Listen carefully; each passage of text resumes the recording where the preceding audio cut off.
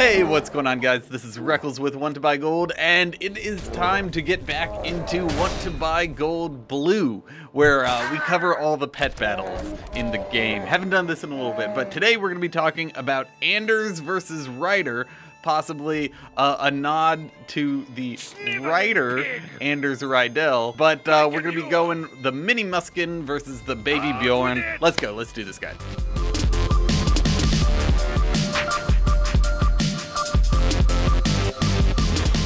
Okay, so each of these pets is similar to other pet battles we've had before, but long story short, they're beasts, so it's time to crush their souls with some mechanical pets. We're going to be using the Clockwork Gnome and Lil Bling. For the Clockwork Gnome, the only abilities that matter are Build Turret and Metal Fist. If you don't have the Clockwork Gnome, we're mainly trying to get the Build Turret up. So you just need an investment effect. You can use Snap Trap from the Curious Wolvar Pup. You can use Sticky Grenade from Skybow, Mini Thor, Lil Smokey, the Clockwork Rocket Bot, and the Blue Clockwork Rocket Bot. You can use Bombing Run from the Black Fuse Bombling, Dark Moon Zep, Mechanical Pandaren Dragonling, or the Race Mini Zep. Or you can use XE321 from our good friends Lil XT and Landro's Lil XT. For Lil Bling, we're going to use Inflation and Make It Rain. Your only other option for anti-beast here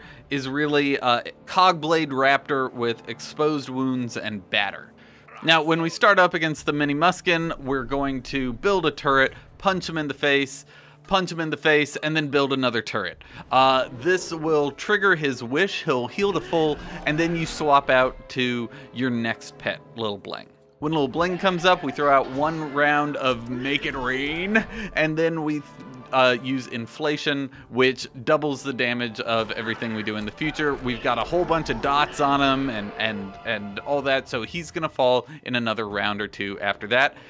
And you just repeat that process. Build a turret, punch him in the face, build another turret, swap out, make it rain, and then cast Inflation. And both of these guys are dead.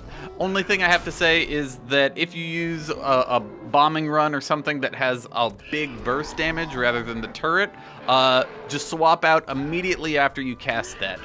So you get the double damage on it. Otherwise, you're going to have a hard time, and he's just going to keep healing to full, and all your pets are going to die because these guys hit hard. So that's it. I hope y'all enjoyed. Leave any questions down in the comments below. I tried to do this pretty quickly because everyone's in a hurry. But yeah, like the video if you liked it. Subscribe if you want to see more, and I will talk to you guys later. Bye. Sniveling pig, begone!